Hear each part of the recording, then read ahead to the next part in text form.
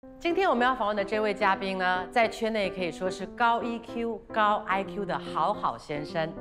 2020年对他来说是喜忧参半的一年，他一瞬间长大了。今天就好好的来跟他聊一聊吧。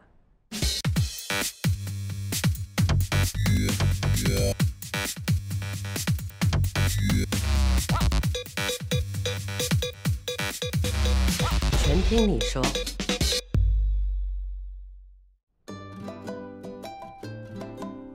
他这等于算是回来的第一个。嗨，凤姐，哎呀，你干嘛一进来就这么综艺梗啊？一定要啊，主持人一定要有那种嘿的感觉。哎呀，我觉得很妙。什么？就是我怎么会被你访问？对呀，我也是觉得我们应该是一起访问人。对，现在我访问你。你知道我有看你的这个节目啊，我都会幻想我是你身旁的其中一个小助理。然后呢，有些地方我可以帮你补枪补一下。其实说我主持的不够好，是吧？没有，你主持的很好了。我跟你说，凤姐，你的这个节目名称其实有我在里面。全听你说。全听你说，对不对？你想要 take over part 2是吗？可以。我们一起啦，我不要一个人啦。你知道我们主持很孤单呢。不会，我主持的很好。我上回有锅量的时候，我的人员都搞砸了，现在我都跟他们变好朋友。他们都觉得我没有威胁，没有威胁到人。你知道，我其实很希望有搭档，我很享受，真的。不要，你就是那一种 second man， 一直要做人家的搭档，然后再把大的干走。因为听说你的历史，你是从外景干到场景去的那一种。应该是这样讲，我是从最不起眼的一群人，慢慢这样做起来。所以你这种瓜我们都要特别防，反正不管啦。你说我的梗你都了解对吗？没有，我们的主持流程大概就是这样。我们都合作过这么多次啊。那你觉得我开场应该会问你哪里 ？OK， 我是觉得不要有设限，我是觉得你可能就会看我想聊什么，就很自然的进去。因为如果说你开场你还要设限，说我一定要问 A、B、C， 那就很流程套路了。我看你的节目，我觉得你就是看嘉宾想要聊什么，就让他进入一个最舒服的状态。我不知道你有没有换了啊？可能凤姐。我本来很想换，但是我觉得既然来了哈，也没有让人家重新认识李腾。我就要很快速的告诉大家，李腾2003年就出道，你自己认为你是属于哪一代的艺人？我主持人。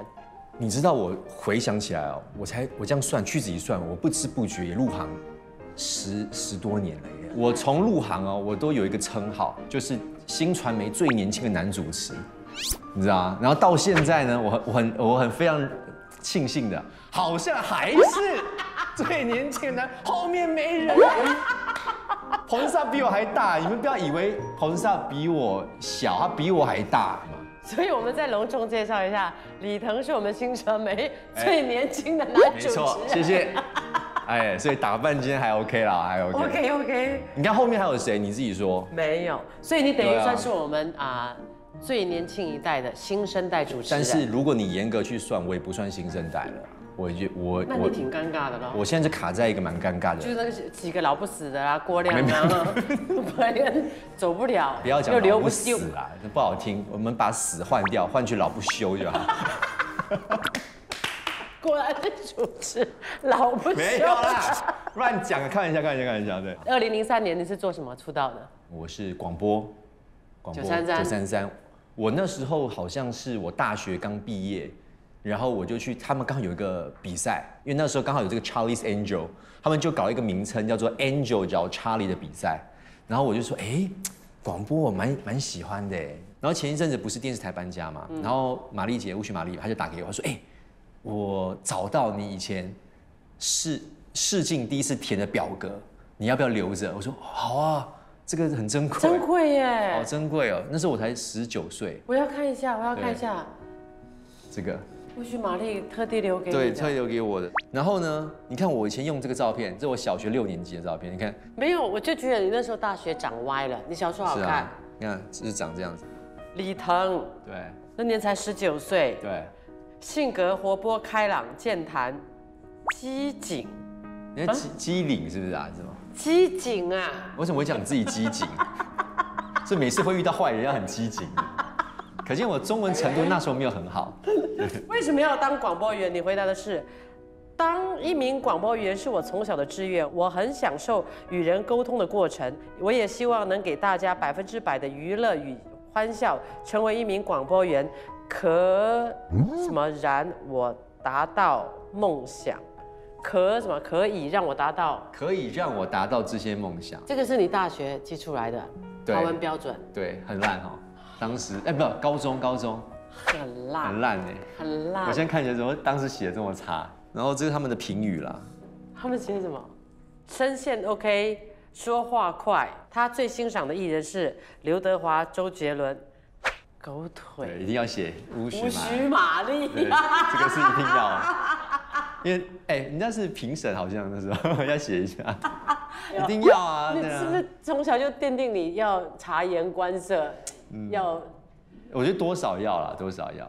你这样一定要。不过我以前真的是喜欢他的广播，我有 call in 过去的。你现在还可以回顾一下你当年广播的声线吗？哦，不一样。933他们有一种933的发音的方式，记得就是要比较高亢一点，然后比较字正腔圆一点。如果现在来一段广播说，你又进入广播，比如说进入 ，Hello， 你好，我是李腾，这里是 Yes 933最新频道。OK， 大概这样子。OK， 能。19岁的时候，我先再从你更小的时候，对，你就10岁还9岁，你跟我讲，你从9岁吧，8、9岁大概，8、9岁，你妈妈就毅然决然的就把你送来新加坡。对，你妈妈居然可以有这么有先见之明，这么有远见，对，把一个独生子丢来新加坡。对，没错。我其实有问他，第一是他真的很忙，因为他是服装设计师，每天都忙到凌晨1、2点。父母把你送来的真正原因是？第一点就是父母真的很忙碌，没时间照顾了，而且他们也觉得说，如果我跟在他们身边，可能就是到处玩，然后读书，因为成绩也不好。然后第二个原因也是因为算是政治的因素啦，因为那一阵子不是很安全。然后呢，很多家长就那个时候就是把孩子送到美国、澳洲，然后刚好我妈妈是刚好认识一个朋友，她的孩子要从新加坡去加拿大，那有个空位。然后他才问说，那你儿子要不要过来？我妈就说，那认识的也 OK， 新加坡也不会太远，又双语的教育嘛，所以他毅然决然就是送我过来。你那时候知道你要来干嘛吗？我不知道，我就以为来玩，我就以为哇出国，然后可以提行李，然后就坐飞机就很开心嘛。前面3天我都很开心，还去旅游嘛什么的。直到我妈妈离开了后，哇，我那一晚。突然间就哭了，你知道吗？躲在棉被里面哭，而且我记得我哭了大概1个礼拜，每一天晚上都哭。而且那个时候是不容易的嘞，你妈妈没有跟你交代清楚，我们没有都没讲，没有电话，没有都没讲，就是跟你讲。突然间你没有朋友，你没有了你的原来的生活环境，你就到一个完全新的地方，新的家庭。不过我觉得庆幸是还好还小，小朋友还小，适应能力比较强。如果你再大一点，在中学的话，我觉得反而那个影响会更大。然后你在这边是降1级读，小4降小3，对。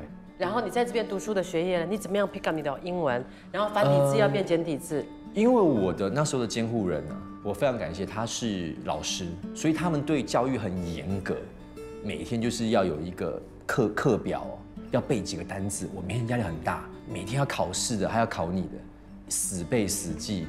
然后那个时候就是。我觉得是蛮压迫式的一个教育方法了，然后电视也不能够开来看的，每天就是要念书的。然后我印象很深刻是，我很喜欢看漫画，我有一个行李箱整个行李箱都是漫画。然后呢，他不要我看，监护人他就是说怕我看了就不念书，他就把这些漫画呢全部绑起来锁在一个地方，然后我就偷偷的去挖出来，然后晚上就会开一个小灯，对不对？然后我就这个是枕头嘛，我就这样子。枕头用头去顶住枕头，然后这样偷偷看漫画。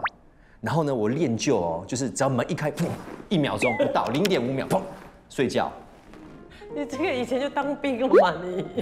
军训啊。对，真的是这样。然后我也是因为那时候太无聊没事做，才培养阅读的兴趣。因为你没事做，好乖哦。不然你要干嘛？你没有电脑，没有手机，以前没有电脑，没有手机，没有随身。语言又不通，你能干嘛 ？OK。那每天不是有报纸，我就读报纸，太无聊，读报纸。然后他们有书嘛，藏经阁嘛，一堆书，我就开始读咯，东翻西翻。你底子就是很好的一个小孩啦。我是比较逆来顺受，你知道我妈有跟我讲过一个故事，我的个性，她是说我小时候是，比如说放我在一个公园，然后她就说你不要动，你就这样坐着。她1个小时回来，我还就是那个姿势，就不敢动。她跟我讲的啦，我不知道是不是真的，但是我觉得我的个性就是比较 peace 的一点。你那个时候就这么乖，然后你就进入了这个普通学校，然后成绩就慢慢的 pick up。英文如果只要你掌握到，华文你说哪丁？是，不是说哪丁就比较容易，对，比较容易。OK， 所以你就很顺利的在新加坡的学业就。其实大家都有一个误解，他们都以为说我是可能中学过来还是大学过来，很多人甚至以为我是工作才过来，因为我讲话的口音的关系。但是 sorry 哈，True Blue Singaporean 啊，没有啦，不是啊，应该是这样讲，说我是真的从本地的教育体系下成长。是那个时候你是怎么样跟家人保持联系的？没有像现在这么简单，手机有什么网络还可以看到脸，没有。那个时候我们就想了很多方法，后来发现最经济实惠的还是用电话卡，然后到公共电话亭。我不知道你那时候是怎么样，可能每个人方法不一样。电话卡也是。对，所以那时候我记得我妈每次都会买很多50块的电话卡，这3个月就是可能6张还是7张，然后我每一次就是要打电话，1个礼拜可能1次。然后大概每1张电话卡大概可以讲个2次就没有，50块哦，但2次就没有。而且你知道小时候他们都会收集电话卡嘛，然后像因为我是50块，一般人是不会用到50块电话卡，所以我的很珍贵，我就可以跟他们换。OK， 我有带，我给你看。当年的50块的电话卡跟家里，你看到没有？这个是小学当红林志颖的闪卡，有没有？闪卡会发亮的。然后你看这些就是啊，你看这些都是。你为什么会一直留着呢？我觉得这个是一个回忆吧，所以你看，像这一张，50，像这张是50块的，然后像你看其他面额很小的哦，5块，我都是跟人家交换。像你看这种，就是现代的小朋友哪里会有经历过这种，对不对？你看这个更珍贵，新加坡25岁，25岁推出的纪念款，对不对？这个都是回忆啊。你现在留着这个，我觉得它除了是回忆，很像一个游记以外，它也是。当年的你的童年跟家人保持联系的一个温暖的一个回忆。没错，我现在这样看，我都觉得说，哇，以前用了真的蛮多电话卡的。哇塞！你是因为不是因为喜欢收集，是因为当年的那个情怀。对，没错，就是一个过程嘛，就是这些卡，其实每一张卡都是个思念啊。这个时候讲电话的时候会哭吗？还是不敢哭？不敢哭，我不会在妈妈面前哭，因为我怕她会担心。然后我是比较也不会说一些不好的事情的，就是不要让他担心。那你也不负众望啊，因为你本来就很乖，资质又不错。OK， 2、3个月内你就把这个中英文可以搞好的就已经。我没办法，因为那时候给自己很大压力啊，因为都已经千里迢迢来这边了，如果你读不上，那全部是都打水漂浪费了。以前我不爱念书，我也是逼自己。就是你的成绩都是不错的，还可以，对。但是你进入了学校了之后，你就开始活跃于表演。社团，哇！我看你那个资料都不要脸到。我跟你讲，哎呦，你是看什么看资料吗？啊，有什么资料？为什么去参加相声，笑死人了 ？OK， 你最多是数来宝的料嘛。我跟你讲，那个都是被撒播的。我以前跟表演是沾不上边的啊。那个时候是因为要学校什么诗歌朗诵比赛啦、相声比赛啦，就是谁的华文成绩好就要去参加嘛。然后就把2个中文可能考试成绩比较好的就硬组成一块儿，就去比赛，然后就拿到第1名。哪里第一？学校第1名。然后学校就安排参加校际比赛。那时候学校就很重视了，就安排了一个专业的相声老师教你。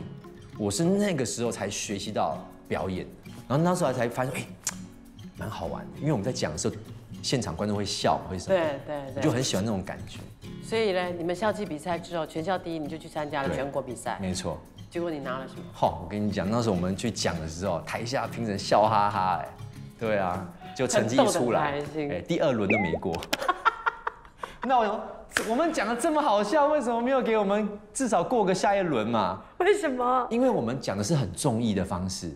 对，李腾，你就是一个综艺咖。因为相声他们有一个那种马褂，然后他们有一个那种感觉的。但我们想走一些比较综艺的模式，所以相声让你开始觉得你喜欢的就是表演，表演，喜欢表演，但是是没有过关的。可是后来在学校，你又积极的参加了很多的，对，就后来就参加了舞台剧，因为我就很喜欢临场感。然后你在演舞台剧的时候，台下的观众是会有反应的，就从那边又在接触到舞台的表演，然后那边又有老师会教你一些肢体的动作啊。OK， 然后后来呢，你们就参加了什么？绝对 Superstar， 你有没有想过？没有，我那个时候就是在广播快结束的时候，大学最后半年，然后那时候刚好就有绝对 Superstar， 然后那时候刚好在比的过程中，我人在美国交换学生。哦，这边要跟你们讲嘞，你们可能都不懂。对，李腾是教练呢，救生员。救生员。在夏威夷呢？不是夏威夷，在美国，我真的是穿那种 Baywatch 的红色小短裤，吊杆写个 lifeguard， 然后拿一个长长的救生圈，救生条，然后我还戴一个那种航空的那个墨镜啊，航空员墨镜，然后就站在那边。关键是啊，那个 shallow pool 不到1米，这样子，然后你这样很帅，然后前面是小 baby 那边游滑过去，然后我还要装作很帅。然后 scanning 啊，scanning 专业的嘞 ，scan。所以李腾跟我们讲，2个半月，他是救生员，我们讲，怎么可能？你白白嫩嫩的。那时候晒到好黑，每天晒，那个时候你认不出我，黑到不得，而且那时候头发好长哦。真的，李腾有很多很爆笑的，你永远想不到的工作他做过，对，你也永远想不到的一些在演艺圈的一些笑话他也犯过，对。等一下我再跟你讲，因为我就是什么都会去做的人啊，想去尝试。你坚持在做 radio 的时候，你还兼职拍戏，对。你做过凯莱菲，就是我在 radio 的时候，他们就会问我说，哎，有这个试镜，你要不要去试试看？我说，哎 ，OK 啊，去试试看演戏 ，Why not？ 就去啊。结果你演是凯莱菲，凯莱菲有分很多种嘛，你讲的是凯莱菲是没有台词的，你很坚持吗？它有分凯莱菲跟 talent 啊，talent different 啊 ，OK， 你 talent 是有台词的，而且你的稿有名字的哦，OK， 什么 Peter、Dino、Tino 什么的是有名字的啊，对，不一样。你记得你跟谁演吗？开玩笑，跟影后黄碧仁，哦，那好像是30风雨录啊。你演的有台词？有。我们来看一下李腾的一件。啊，你们有那个影片啊？那个很恐怖哎，还找得到啊？而且我可辛苦的是你的。走吧。李腾要来了。哇塞！哎，就这样晃过去。Felix 啊。Felix。哦 ，QS 呢已经把报告呈交上去了，不过我觉得蓝图方面不是开会啊，是在工地。我们必须要精益求精。OK。哇塞，这个好久以前啊！哦，那我马上过来。瑞明啊，我有些事情先走，有什么事扣我。好，辛苦你们了。还要加戏，你看，我还手会晃一下。梦想不做，还是你够义气。走吧。哇塞，多少钱那时候拿？80吧。忘了。你去演那个戏的时候，你感觉你就是什么都尝试，对，你不管职业或者是里面的什么任何，你都好玩啊。那你怎么样去参加超级主持人的 ？OK， 那个时候是 Superstar 很火，全部的大学的宿舍的同学都挤到 Town Hall 那边有个电视，全部挤在那边看。那时候看哇，这么疯狂啊！然后每个人都在看，然后那个比赛一结束过后，突然间。噔，那个声音跑出来，超级主持人然后我说，好像可以去试试看然后那个比赛的奖金是历史最高之最，多少？现金5万，外加1辆轿车，第1名，真的很多。你看现在比赛哪里有？你已经是 DJ 了哦。对，已经是 DJ， 对。但是你还是跟着大家的人龙去排队，对啊，去面试。肯定啊。你见到的是谁？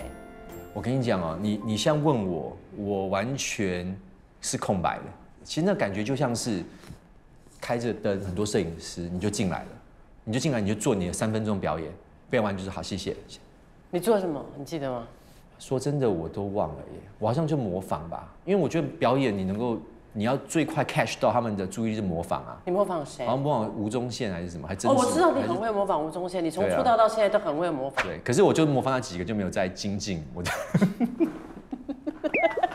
就没有在这，就靠那一招走天下。好，我是陈冠希，大家好，我是蜡笔小新哦。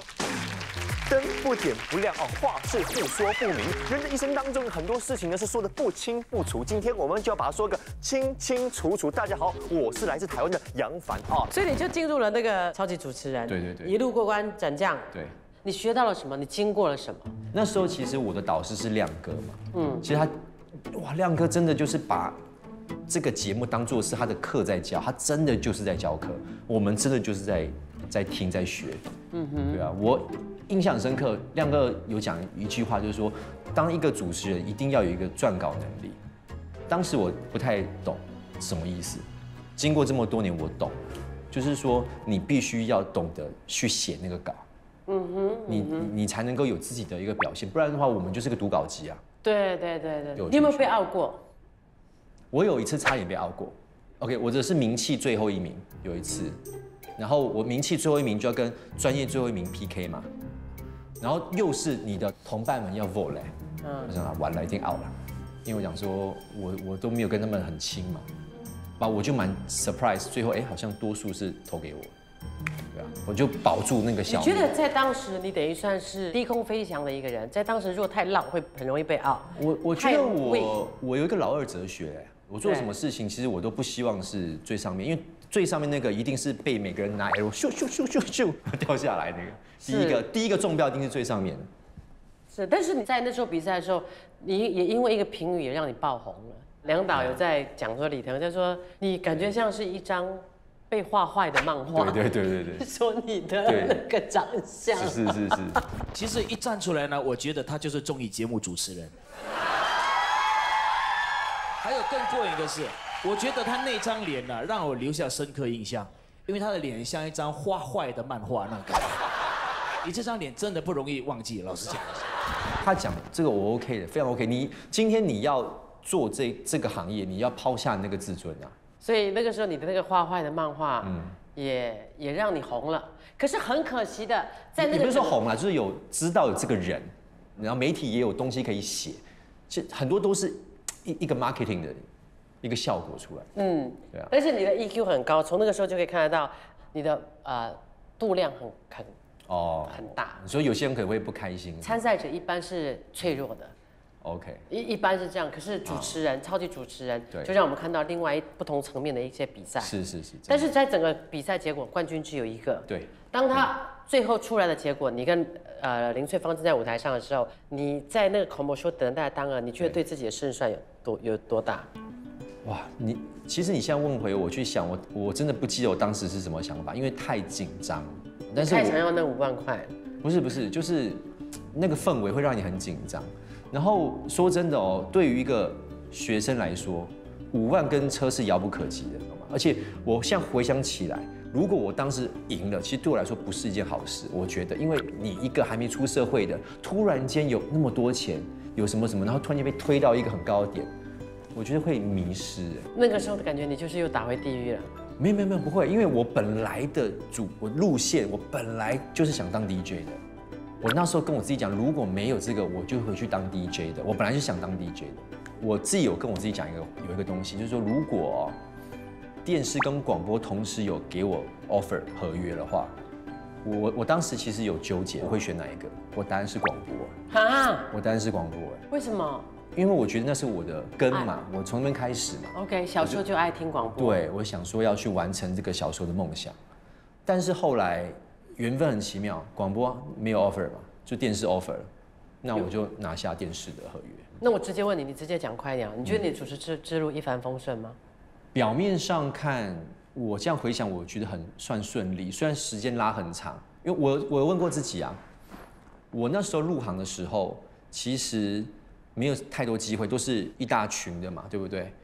然后当时就出现了一个彭萨嘛，哇，彭萨就拿很多节目，然后就我还蛮羡慕的。可是我后面也是有得到相同的目标，所以我觉得虽然时间拉很长，但是那个过程让我很甘之如饴，而且就是因为有这些过程，我才有养分成长。李腾的这个现场能力功夫好，主持能力功夫好。你有没有觉得你最擅长主持什么，跟你最不擅长主持什么？我觉得我应该不是说擅长，应该说喜欢吧。 OK， 可以。我觉得我最喜欢访谈聊天的节目，像权听你说就不错。为什么？我喜欢聊天啊，我喜欢跟人家聊天啊，我喜欢跟人家聊天。那你懂本地艺人，要么故事不多，要么不能说。我觉得故事很多，是不能说。对，然后什么样的聊天节目呢？关于人性。其实那时候我第一次，我真的觉得很好发挥的，就是你在囧什么，就是我跟佩芬，然后有一群学生，那个我就很喜欢。那你得奖了。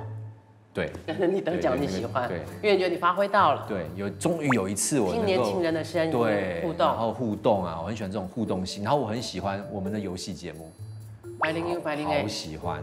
我们合作的时候，我记得那个101，很开心啊，很开心。而且你还有一件事情，我永远，我在这辈子有几个片段是我一辈子都记得了。躲那个球吗？还是？什么躲那个球？我记得有一次你们要打躲避球，我就很娘了，本能意识啊，这球飞过来，我突然间，真正打不死的，打不死，就怎么打不到，很多种很娘的姿势跑出来。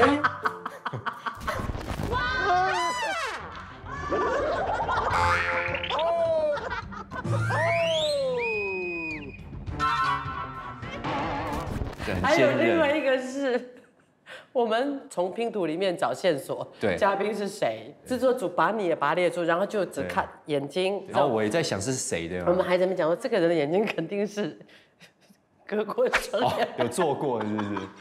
我看他的你的应该是有做过是吧？这个做过，真的是你嘞？这是我们，这不是郭慧文吗？我做过的。屁呀！李腾竟认不出自己的眼睛，难怪会被怡凤捉弄。